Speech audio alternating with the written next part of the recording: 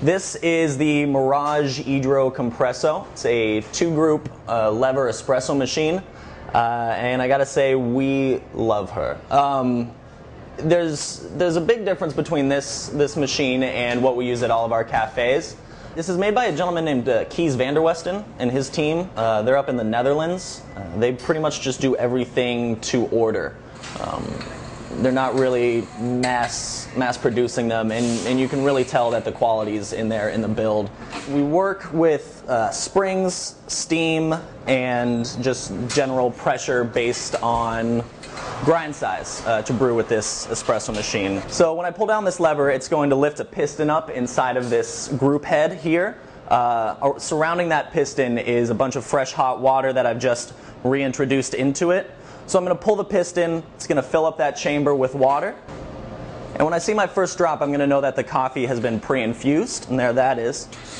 So as I let it go, it engages a spring that's going to be pushing down the piston and pushing a column of water directly on top of the bed of coffee that we have.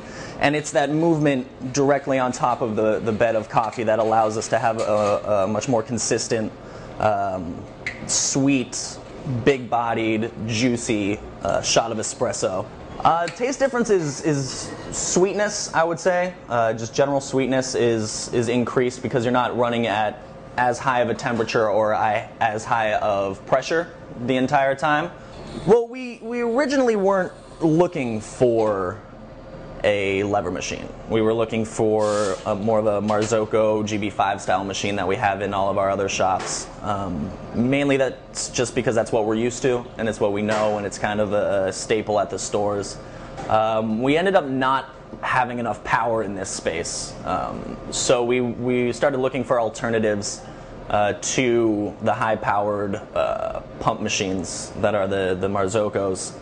And, you know, we just talked to a bunch of folks and they said, go, you know, talk to Kees.